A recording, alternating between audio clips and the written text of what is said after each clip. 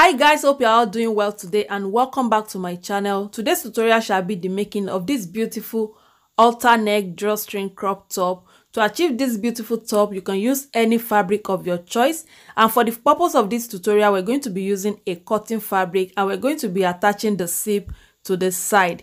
If you are new to this channel, you are welcome. On this channel, I upload sewing tutorials and pattern drafting. Consider subscribing and also remember to put on your notification bell so you get notified anytime I upload a new video. So to get started, you're going to be needing the following measurements. You will need the shoulder, the bust, the waist, and the armhole depth measurement. And the first thing we're going to be doing is to draft out a dartless half bodice. And we're going to be modifying these bodies to create the halter neck pattern.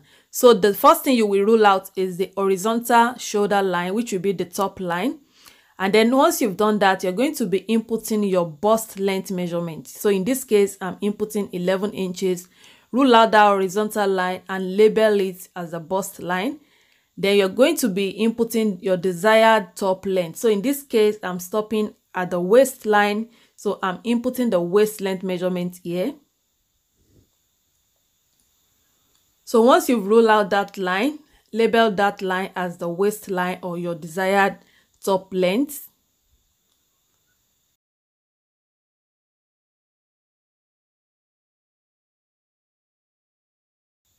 So the next thing we want to do now is to create the neckline. So we're going to be using 4 inches by 4 inches, 4 inches for the neck width, 4 inches for the neck depth, just to create the basic neckline. And then you draw out the nice curved neckline shape. And after that, you're going to be inputting your shoulder measurements. So which is your shoulder measurement divided by 2. So I input 7.5 inches. And then from that line, shoulder line, you go down by 1 inch in order to create the shoulder slope. Once you've created the shoulder slope, you're going to be inputting your armhole depth measurement. So the armhole depth measurement here is 8 inches. You can watch my basic bodice pattern.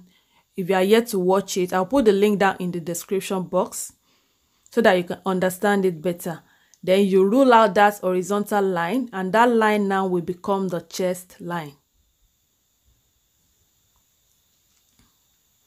So now that you've done this, we want to create the armhole curve, and to do that, that armhole depth line, you're going to find the middle point, and from that middle point, you're going to mark between half an inch or 1 inch depending on your size. So here I mark 1 inch, and you're going to be connecting the shoulder tip to that 1 inch and then to the chest line, just like I've done here. So next we're going to be creating the side seam line. And to do that, you're going to be inputting your bust measurement here.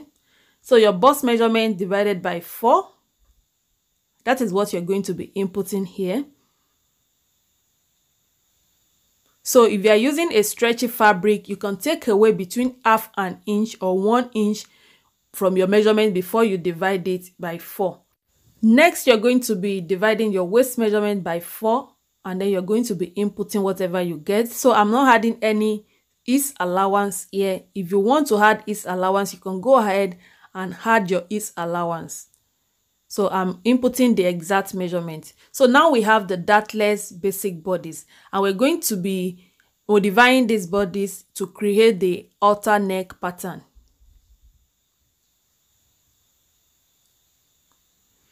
So from the neck depth now, you're going to be marking 2 inches up.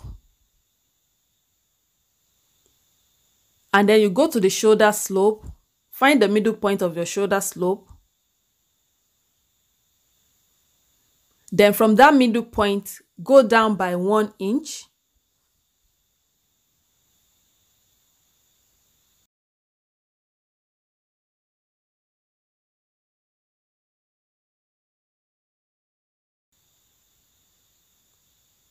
So next you're going to be connecting these 2 points just to create a kind of slightly curved or new neckline. So that will be our new neckline.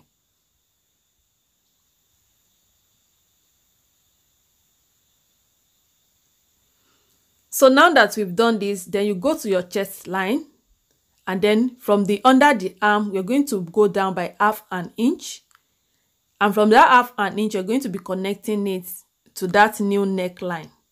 So you can make it a bit curved depending on how you want it. You can make it slanted, you can make it a bit curved. So here I'm making it a bit curved, not too curved. So I'm just crossing out the old armhole curve. So that is the new armhole curve and the new neckline.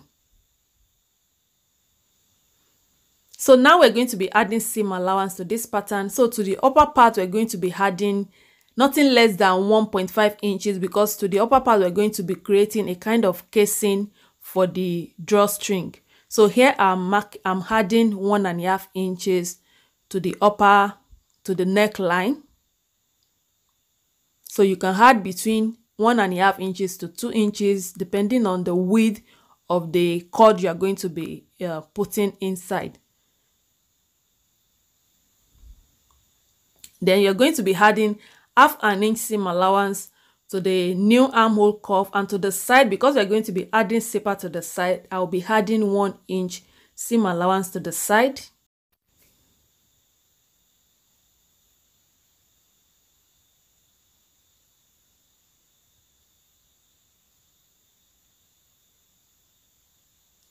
Then I'll go ahead and extend the armhole curve to the side line, to the side seam line. And then to the armhole curve, we're going to be adding 1/2 inch seam allowance. So for this armhole curve, we're going to be cutting out a facing so that we can achieve a neat finishing, since we are not adding any lining. So, but now we're going to be adding 1/2 inch seam allowance to the armhole curve.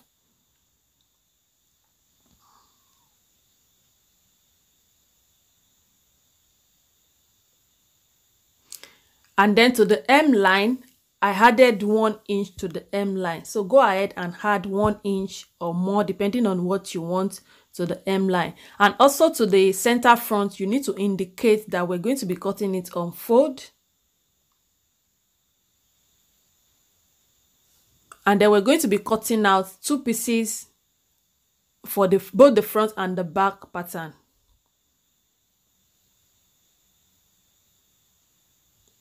So I will just go ahead and cut this out.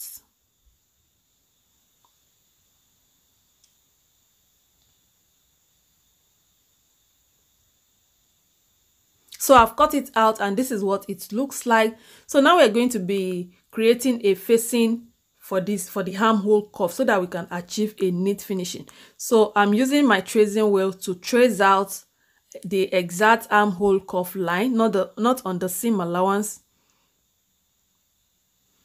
And then the width of the facing depends on what you want. So here I'm using 2 inches. You can use less than that. So whatever you decide to use, just go ahead and mark it. And make sure that the curve is parallel to the actual armhole curve line.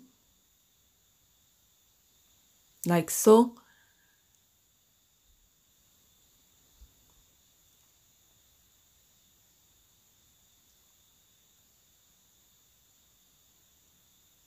Then I will go ahead and cut it out. So this is what it looks like, and this is what it will look like when we cut it out on the fabric. So now I will go ahead and cut out this pattern on the fabric. So I've cut it out on the fabric, and this is what it looks like. So I cut out two pieces, and I cut it on fold, since we are adding zipper to the side. So for the facing, you're going to be cutting out 4 pieces for the facing, 2 pieces for the front, and 2 pieces for the back. So let's go ahead now and assemble it. So for the facing, you can go ahead, and if you have an overlocker, go ahead and overlock the edge, not the edge that you're going to be attaching to the armhole, the other side. And if you don't have an overlocker, just fold it twice and use your sewing machine to tape it. So the next thing you want to do is to place the facing on the front or the back piece, whichever one, whatever you are doing to the front, that is what you will do to the back. So you place the facing on it, right side facing each other, and you're going to sew it following that shape. So after stitching it, go ahead and notch the curved line, so that when you turn it to the right side, it will look nice and flat. So notch the curve stitch and then you turn it to the right side. This is what it looks like. And then turn it again to the wrong side, and we're going to create that channel, that casing for the drawstring or for the cord. So when you want to do this, you will need to first of all fold it using like 1/4 inch before you fold it again. And then go ahead and stitch that. So you will do the same thing to the other piece.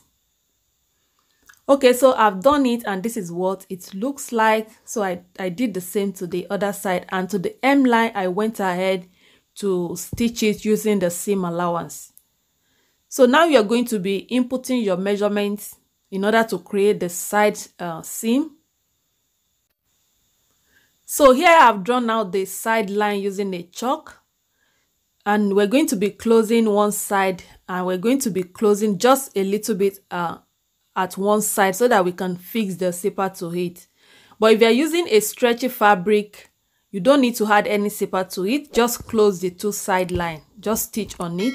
But because we are using a cotton fabric, which is non-stretchy fabric here, we're going to be closing one side, and at the other side, from the armhole, from the under the arm, you will mark 1 inch from the under the arm. You will need to close that 1 inch, and then you leave the remaining space, and that space, that is where we're going to be fixing the shape to. So I hope you understand this, and then the remaining part of the shape, we just cut it out. So we go to the sewing machine now and do this. So this is the side that we are closing. Abrázame toda la noche, no nos queda mucho tiempo más. And this is the second side. So for the second side, stitch it 1 inch and back stitch twice. So this is what it looks like. So you can see where I stitch and the other part, the open part. So we're going to be turning it to the right side, and then you go ahead and fix the zip just like the normal zip. If you know how to fix an invisible zip, go ahead and do that. It will make it look more neater. So here I'll be using just ordinary zip.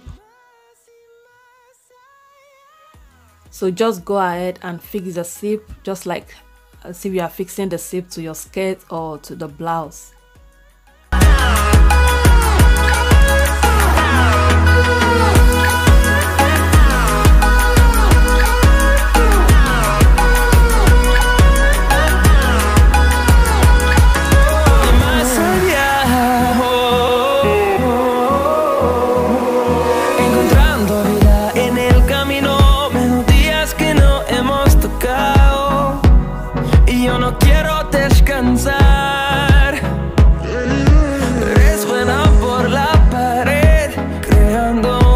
So this is what it looks like after fixing the zip.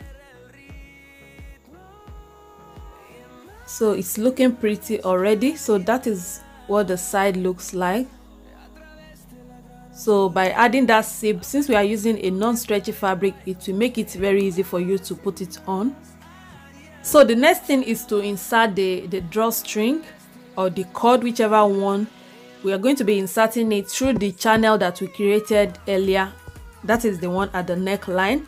So here the length of the cord that I cut out is about 60 inches, and the width is about 1.5 inches. So just go ahead and fold it twice just to make a long cord, and then you're going to be using the safety pin to insert this.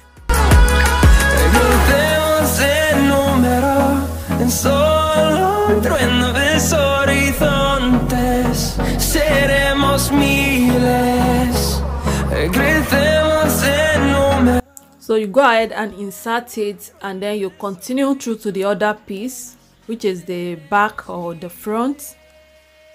So this is what it will look like. Make sure that the cord is not twisted, and then you go ahead and gather it like that just to create that effect.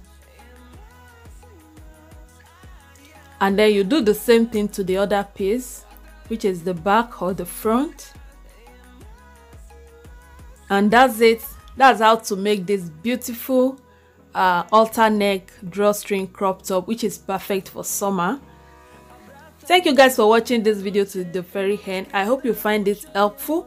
If yes, don't forget to leave your thumbs up, share this video, kindly subscribe to this channel if you are yet to do so, and I will see you guys in my next video. Till then, have a wonderful day. Bye.